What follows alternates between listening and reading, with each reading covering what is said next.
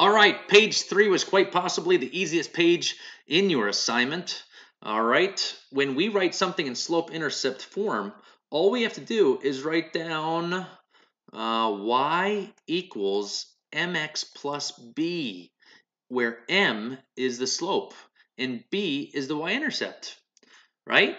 So this number in front of x is always the slope. So it's this easy.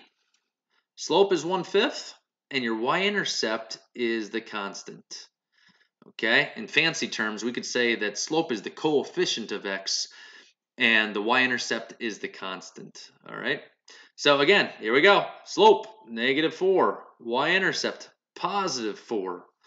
Slope for number 3 is -2. My y-intercept is 2. My slope for this guy is 4, and my y-intercept is, don't forget the negative, -10.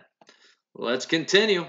The slope for this guy is -4/3, and the y-intercept is 1.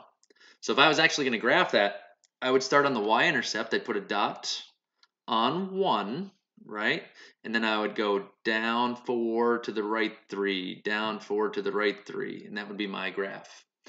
All right, so here we go. The slope is -5, and my run is -3. Oh, I said that wrong. Sorry. My slope is -5, and my y-intercept is -3. Okay, sorry, I got slope in my mind.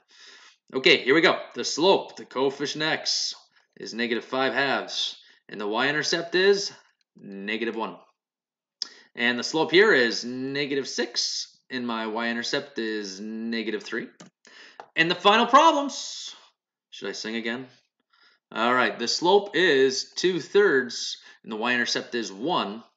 And the last problem, the slope is 3/2. You might say, why don't we write that as 1.5? And we don't usually write that because if we were actually going to graph it, I'd have to rise 1.5 and then run 1.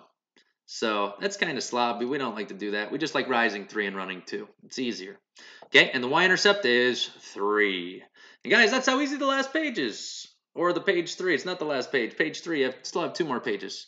Okay, so stay tuned. Let's go over the next 2 pages.